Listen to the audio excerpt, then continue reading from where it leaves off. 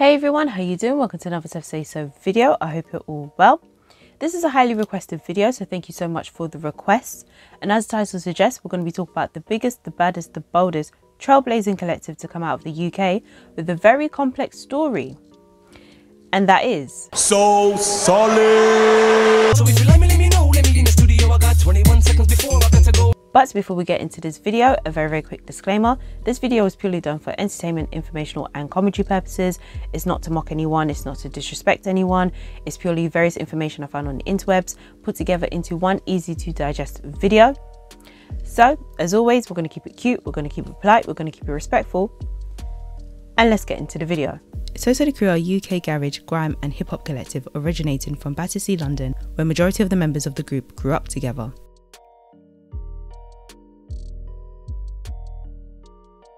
Megaman is the founder of the collective. Prior to joining the group, he was a part of a singing group called Too Hype Too Young. He also sang in church. In his interview with DJ Vlad, Megaman revealed that he was asked to be in UK 90s group Ultimate Chaos, but he didn't join.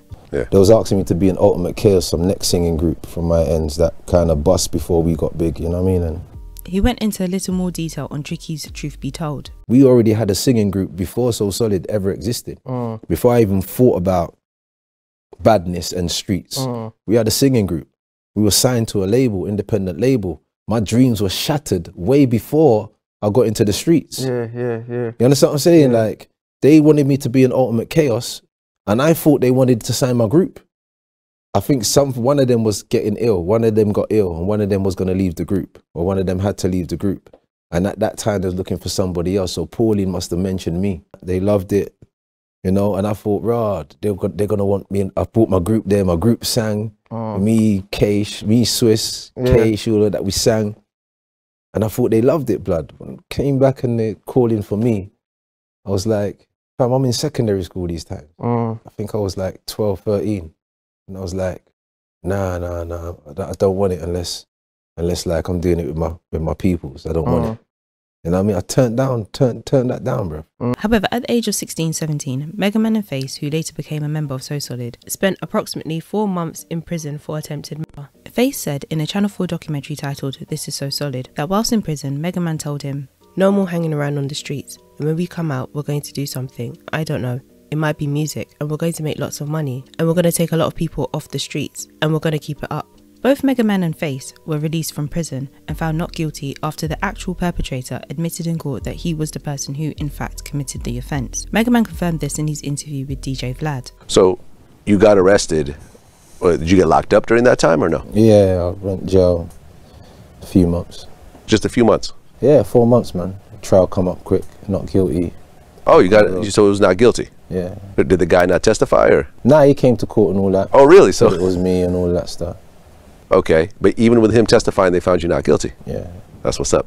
After being released, Megaman began looking for crew members and tracked down his old primary schoolmate, G-Man, who's also founder and member of the group. The group initially started out with Megaman as an MC, MC Mac, and PDS as the DJ. Later on, Romeo joined the group as an MC. The group first formed in 1998 and were individually involved with many London pirate stations, one being Supreme FM, and the main station that the group performed on was Delight FM 103.0, making their name with their own show, So Solid Sundays. The So Solid DJs would play dubstep and two-step garage tracks for up to 2 hours each session. During this time, the group was self-promoting their music as radio stations were not interested. It was not their plan to do the promoting themselves, but they felt that they didn't have a choice. The way how the garage industry was going at that stage in time, like if you weren't a known figure, or if you weren't in with certain club owners, they could make or break you, you get me? So you had to build a situation for yourself. In an interview with The Face, G-Man stated, "Everyone was happy to pay for it. When we put the first records out, the clubs wanted, we knew there'd be demand for it." In the Channel 4 documentary This Is So Solid, Romeo explained how he would actually pay to get into raves in order to promote So Solid. Like me personally, I was running into raves, paying money to get into raves,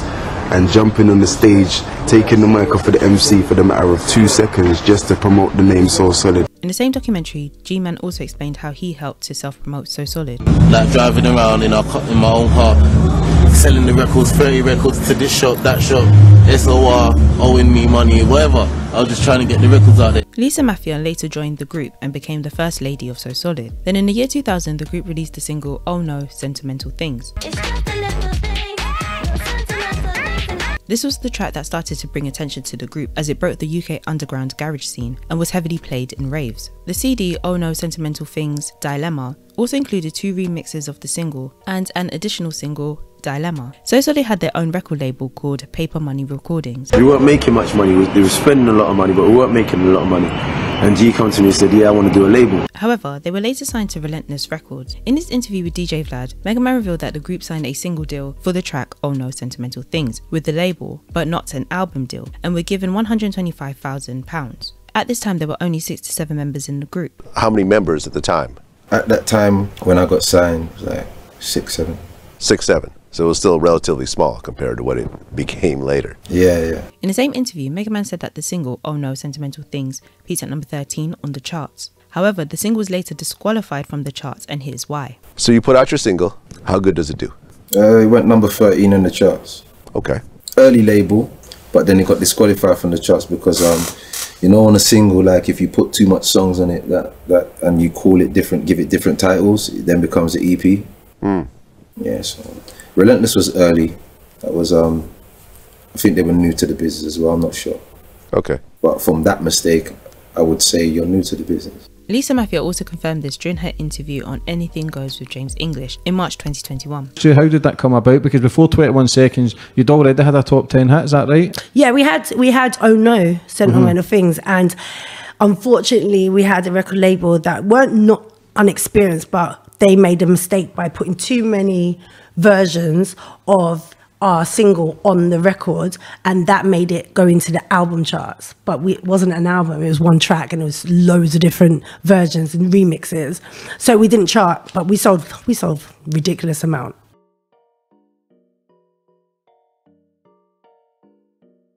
The group later expanded to 19 members and then to approximately over 35 members, and consisted of the following MCs: Mega Man, Romeo, Mac, Asher D, Harvey, Scat D, Codeine, JD, Mr. Akira, the twin MCs, and Dubplate Mex, also producer under the name DPM. The following vocalists and musicians: Lisa Mafia, Keish, Face, Neutrino, Swiss, Money, Tigress, Thug Angel, The Twins, Squami, Claudine, The Realist, which consisted of Seth and K1, G-Man, who's also an MC, AM Sniper, Trigger, Mr. Shabs, AC Burrell, D-Murder, and Frost. The following DJs: PDS, Oxide, Dunderman, TW7, Timeless, and Statics. And the following producers: Carl Morgan, Synth, Gillard, Mr. C, and Double R. I'm sorry if I've missed anyone. But you've got a big pool of talented people. How did you manage to say, all right, James can write bars, so-and-so can songwrite? Like, what was the process? Did you like audition every week for like someone who's going to be on a track? We weren't like that. What did you do? How did you make sure that you were getting, what happened is that MCs had to become artists. Yeah. DJs had to become producers. Yeah.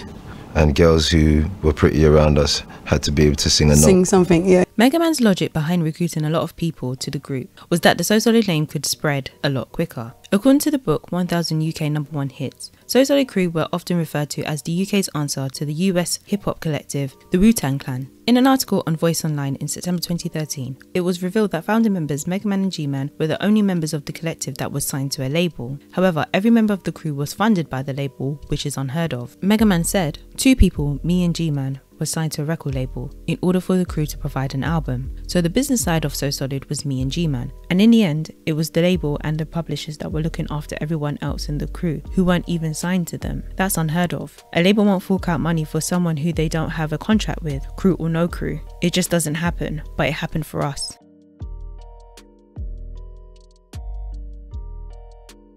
In August 2001, So Solid landed at #1 on the UK singles chart with their massive hit single 21 Seconds, selling over 100,000 copies in its first week. 21 Seconds spent a total of 1 week at the #1 spot. However, the single spent a total of 18 weeks on the chart. The single also peaked at number 45 in the Netherlands, spending a total of 7 weeks on the chart. In a Red Bull Music Academy blog, it was noted that So Solid's label boss at Relentless, Shabs, Job and Putra, recorded the methodical way that 21 Seconds became a mega hit. They said, "How long do you want it?" We said 3.5 to 4 minutes. They said fine. So they literally took a calculator and divided the time by the number of MCs. It was a set of verses, all verses, and it went out on white label as a set of verses with no chorus. Slowly but surely as they PA'd it, it was getting bigger, but we didn't have a radio edit. There were 9 of them on it. I did this radio edit one night and put the chorus on, and I then phoned up Mega Man and said, look, I've done this edit, but you're not going to like it because I've taken you off it. Seeing the bigger picture for the crew, Mega Man didn't object, and the radio edit and its chorus made them superstars. Okay guys, I'm not gonna lie, I was slightly confused because at the end of the quote it said that Mega Man was taken off the radio edit, but as we all know, he actually started 21 seconds, so I could only assume that the edit that they're talking about might be an earlier edit where he was completely taken off it and then maybe he was added on last minute or later on. I don't know, just a thought. In the Channel 4 documentary, G-Man explained that the reason behind the MCs having only 21 seconds to literally say what they gotta say was so that we could be introduced to the other MCs of So Solid crew, as people who knew of So Solid only knew of Mega Man, Romeo and Lisa Mafia because of the track Oh No Sentimental Things. In his interview with DJ Target from BBC Radio 1 Extra in 2017, Mega Man revealed that So Solid had to set up a premiere of 21 seconds because nobody liked the song, radio didn't want to play it, DJs were against it, and they had to invite everyone in the music industry, including rival record labels, to attend a red carpet event to watch the premiere of 21 Seconds. Mega Man described this as a defining moment. In 2017, Mega Man told The Guardian that the label was supporting members who weren't signed to them, paying for cars, food and clothing. Sometimes the label said they weren't going to pay for something, but I was like, you are, or I'm not leaving my house. I was looking at the Puff Daddies and rappers of the world who were doing $1 million videos, and I didn't want to be any less cheesy than them.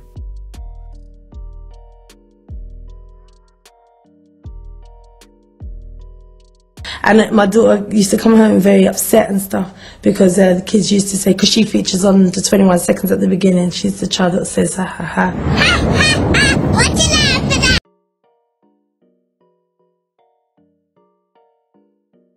In March 2001, an incident occurred at a venue in Luton, whereby Marcus Hall, a teenager, was repeatedly stabbed and beaten to death following one of So Solid's gigs. The unfortunate death had nothing to do with the collective.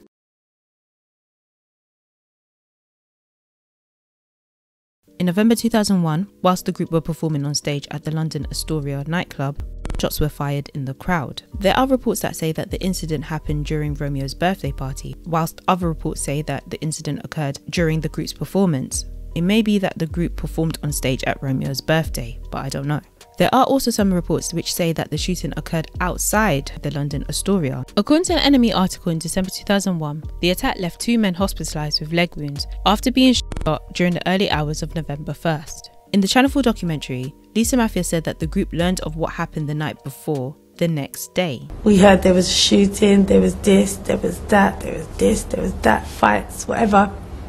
A guy was really badly injured and I just couldn't believe it.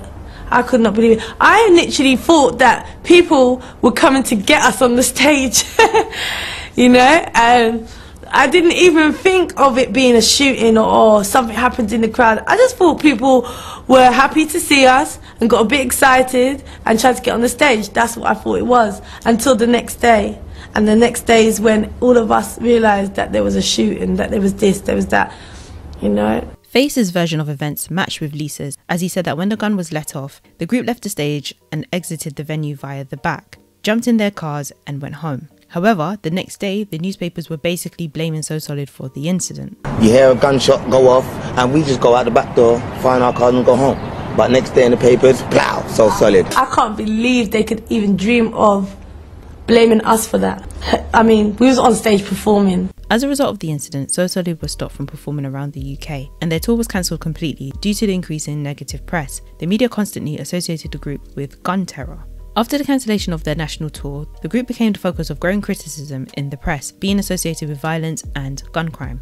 However, this did not stop the group, and in November 2001, they answered the press and the critics with the release of their debut album, They Don't Know. At the same time, the group released their second single of the same name. They don't know about my crew, they don't know what I do. Which peaked at number 3 on the UK singles chart, spending a total of 11 weeks on the chart. In an Enemy article in December 2001, So Solid slammed the police, blaming them for the dramatic collapse of the collective's UK tour. Speaking exclusively to Enemy, one of the members, Oxide, said that the police know damn right that the group had nothing to do with the shootings at their London Astoria show, and insisted they're maybe not good enough, so they're trying to blame it on us. He went on to say, When the clubs were talking to the police, saying we were going to play on a night, they were told you need to pay for extra policing to be ready in case anything happens. The tickets were selling, the promoters were happy. It's just the police. They just don't really want us in the clubs. A spokesperson for the University of East Anglia Students' Union, where the tour was to have started, backed up xoxo's claim and said, "The police did say they would have to lay on officers and someone would have to pay for them. I can never remember any event here when that has happened in recent times. The only time I believe it had happened in the past was on the Sex Pistols tour." In December 2001, the group's album They Don't Know peaked at number 6 on the UK albums chart, spending a staggering 23 weeks on the chart. The album was certified platinum.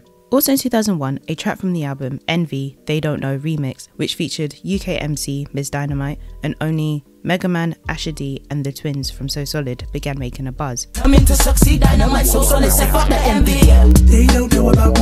It seems that this was after it was released as a remix to They Don't Know in the same year, according to discogs.com. Although the track did not make it mainstream, Envy is regarded as one of the best garage tracks of all time. The group not only performed at the 2001 MOBO Awards, but they also won the award for Best UK Garage and the award for Best Newcomer.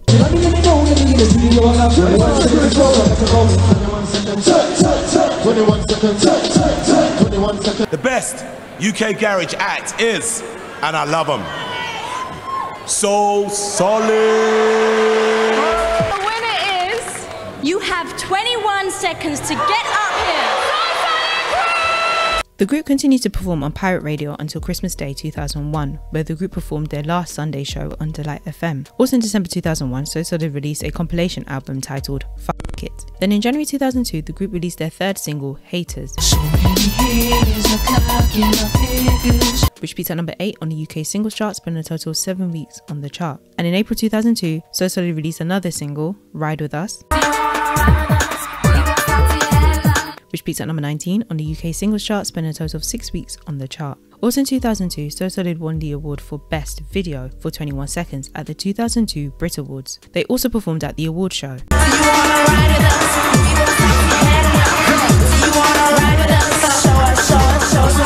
And the winner is 21 Seconds.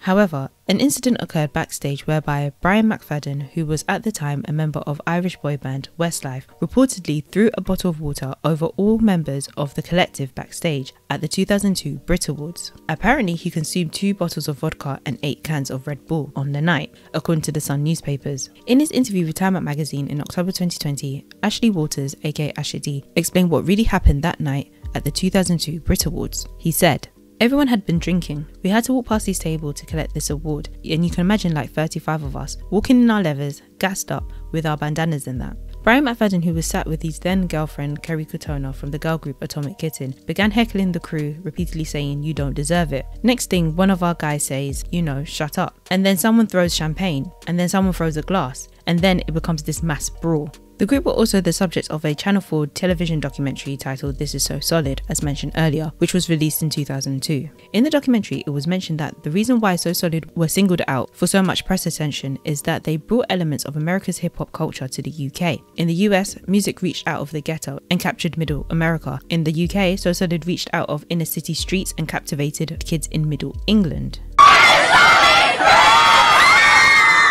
And you're seeing posh kids. Yeah, I'm talking posh kids saying, "Yeah, I'm feeling you guys, man. You guys are wicked." And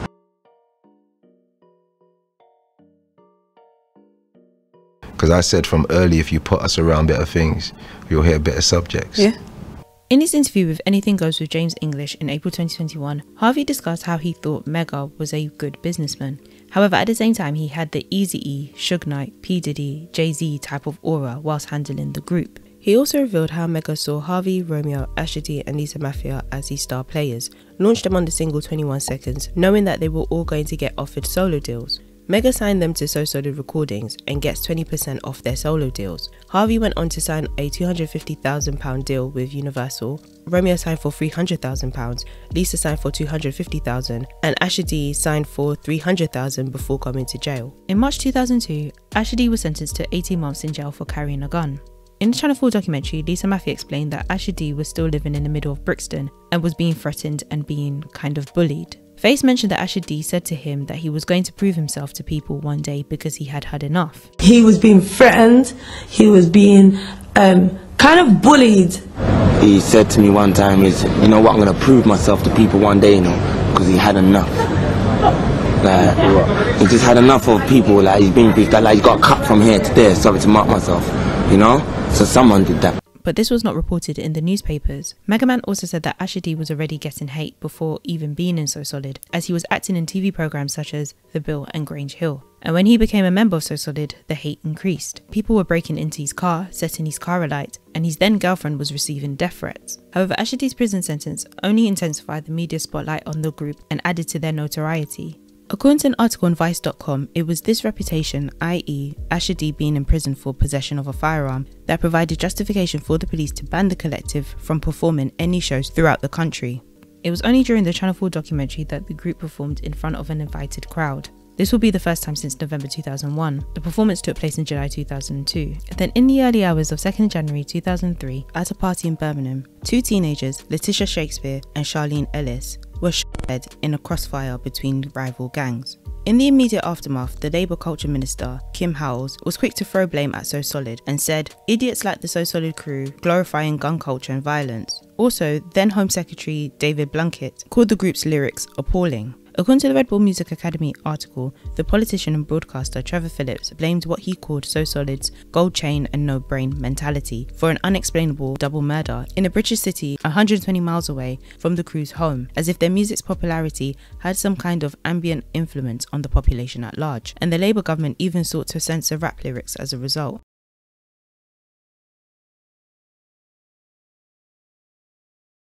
In a blog post on thequietist.com, it was noted that Mr. Shabs told The Guardian in 2005 that, "We were getting compared to people like the Sex Pistols. Now black music in this country is getting bigger. The problem was we were the only ones up there at the time. The government didn't like it. We were made scapegoats. We were in South London, but if something happened in Birmingham, it would be because of us."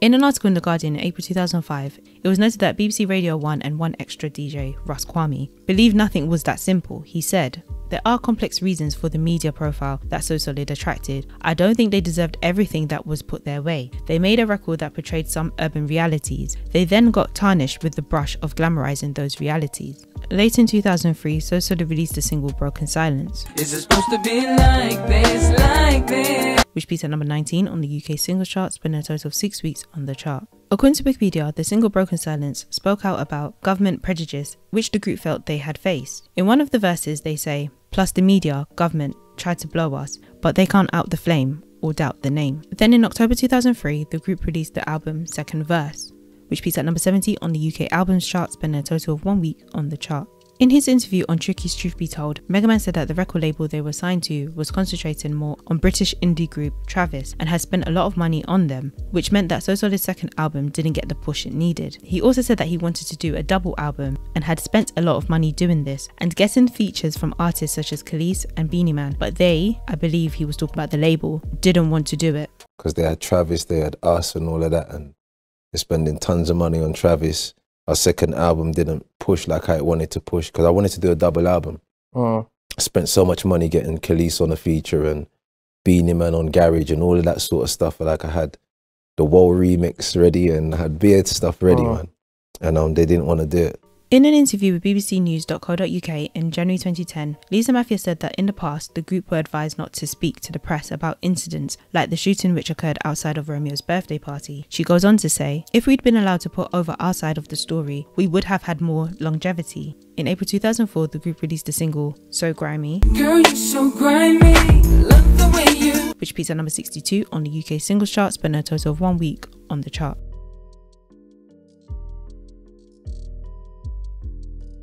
In 2005, producer Carl Morgan was arrested and jailed for murder. In his interview with DJ Vlad, Mega Man said, "They said he killed him, but he didn't." Carl Morgan got convicted of killing Colin Scarlett. Yeah, so that they say he killed him, but you don't think that's what happened? Nah.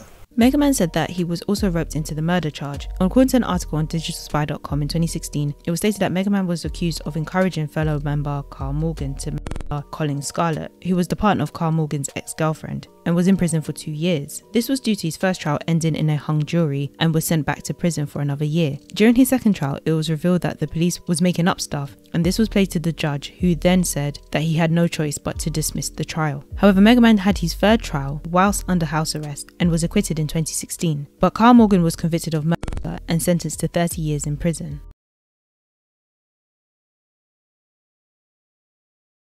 Also in the interview, Mega Man stated that due to the backlash, there were times where some of the members, even his business partner, which I believe is G-Man, distanced themselves from So Solid, apart from Face, who was safeguarding the brand. After this whole thing is over, is there still a So Solid, or is everyone pretty much gone their separate ways? Well, you know, like Lisa, Romeo, Harvey, all of these guys had different backlashes. Even my brother, you know what I mean, had different backlashes, and there was different times where they distanced themselves from So Solid and, oh, I'm not So Solid, or I don't want to attach themselves to the name and all of that. I've seen majority of my crew members do that, but I'm the only person that's never done that because it's my baby. You know what I mean? My business partner done that. I've never done that because it's my baby, and I've always stood by my brand. And when I came out and I saw no one taking care of the online presence or anything, there was many reasons why. You know what I mean? Family members, and I expect everybody to listen to their family and closest friends at that time. But when I came out, I just saw that no one was really safeguarding it, apart from Face. Face had one or two things safeguarding it, and I had to just learn everything from scratch.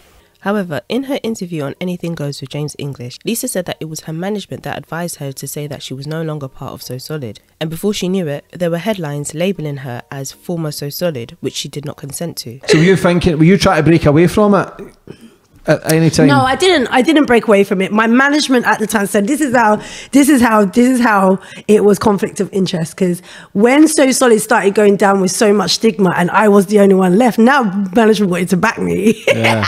Now they're telling me to say you're not from So Solid, don't tell no one you're from So Solid. Tell them. They had every headline saying former So Solid all of a sudden. I'm like, who the fuck told them to say that? Because I ain't former, I was there repping still. That is my crew. I'm not gonna be called former So Solid, and then management's in the background. Yes, you are, because now So Solid can't be used. Now they want to use me better. In his interview with Anything Goes with James English, Harvey said that during this time, he and Mega had a big fallout, which led to Harvey being the first member to leave So Solid and distanced himself from the group. But then obviously me and Mega had a big fallout. Ain't a mystery to no one. And I was the first one to leave. Like I said, he got sent to jail for like the attempted murder. Ash has gone jail.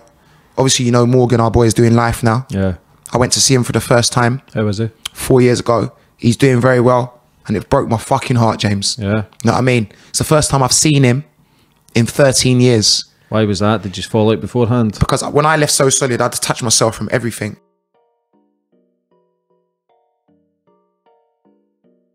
In late 2009, So Solid released the single Since You Went Away under Mega Man's label Mega & Co. In January 2010, the single peaked at number 82 on the UK singles chart, spending a total of 1 week on the chart.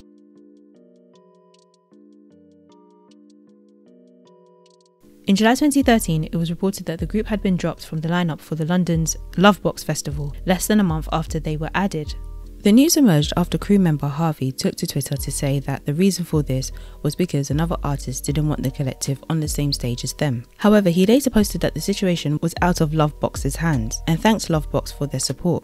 However, it was reported in the Sun newspaper in July 2013 that a spokesperson for Harvey advised that the group were in fact dropped for a different reason. He said, "The demand for So Solid crew fans and the number of punters at Lovebox is too much for the venue. The boys do feel victimised slightly, but we are one of 4 acts who has also been given the same information, so it was an amicable decision. We hope the fans have a safe day and enjoy the show." In a statement, Lovebox organisers denied that any other artist had been involved in scrubbing So Solid crew from the festival lineup.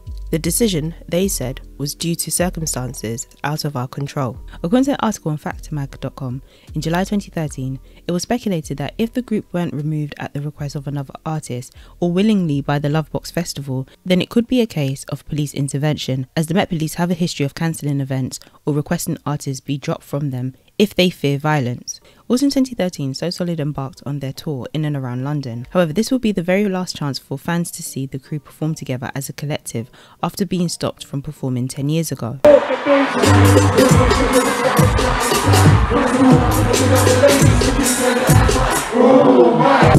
don't know about, they don't know what, they don't know about my flow.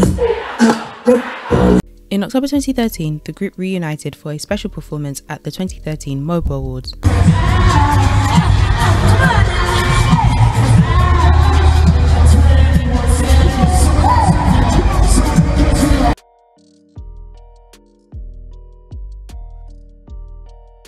In 2019, the group did a Red Bull Music special studio live, where they did a remix to their massive hit 21 Seconds, with Toddler T and DJ Q, and UK rappers DEE and Miss Banks. Only got 21 seconds. And then never better than me. When I step through the door, better give me the peep.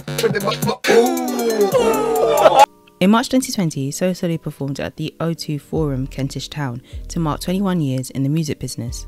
However, in his interview with Anything Goes with James English in April 2021, Harvey explained how he and Ashley Waters are no longer close, as he feels as though Ashley has distanced himself from So Solid. Harvey also said that Ashley turned up to the March 2020 gig, but refused to perform. I was with him 4 weeks before, at the So Solid concert that we put on just before the first lockdown, which he turns up, but never performed.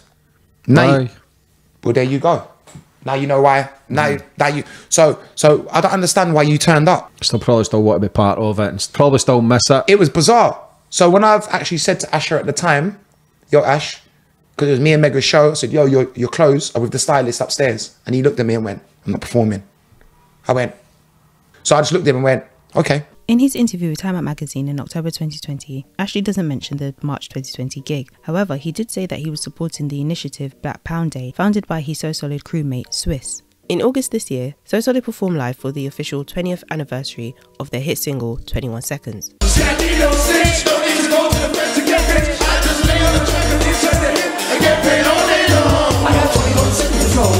So Solid will have to go down in history as the most groundbreaking and trailblazing collective in the British music industry. They not only set the trend, but they are also pioneers who paved the way for a whole generation of UK grime and hip hop artists and changed the face of UK music.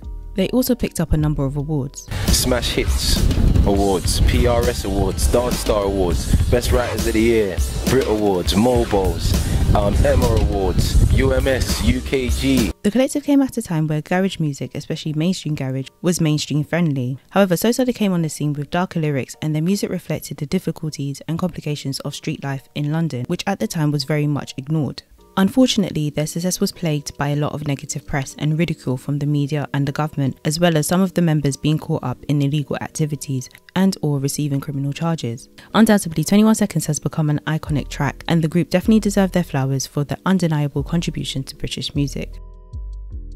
And that brings us to the end of the video. I hope you've all enjoyed. For those of you who made it this far, thank you so much for sticking around. Don't forget to like the video, share the video, subscribe, comment down below. Let me know your thoughts, and I will see you all in my next video. Over and out.